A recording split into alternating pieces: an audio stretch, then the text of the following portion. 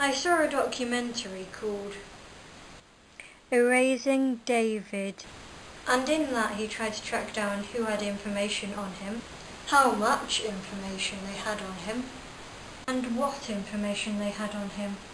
Then he hired some private investigators to try and find him, and attempted to be unfindable. Is that a word? For 1 month. He didn't last a month, but anyway. That's sort of the opposite of what I do in a way. I keep daily records of what I eat, how much I weigh,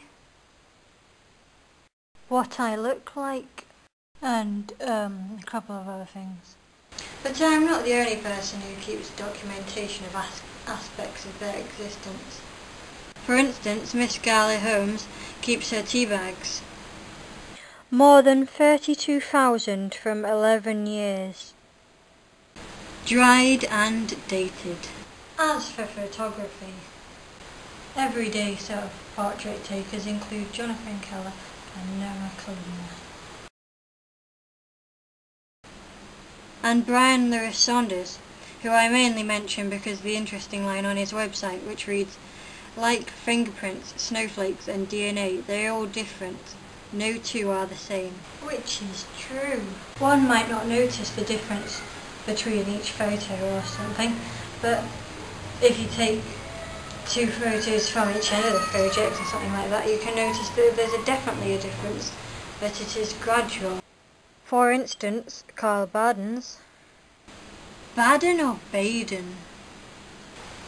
Carl Baden's other pictures are on his blog in grids of 35, which is 7 by 5.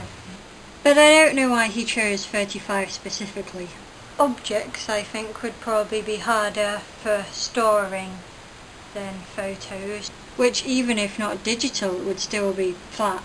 However, I still keep the medicine boxes since I was run over, because they are so personal, and I haven't had a haircut since before then either. Although not everything about this obsessive movement is personal, there are many personal reasons why you might do it, or someone might do it. Proof of existence. Memories. Sociological. Just something to do. Documentation. Sentimentality. Want. Obsession. Ritual. Art. Questioning personal aspects. Today I went to the hospital and I had some blood taken. But unlike Judy Clark, I probably won't keep the plaster.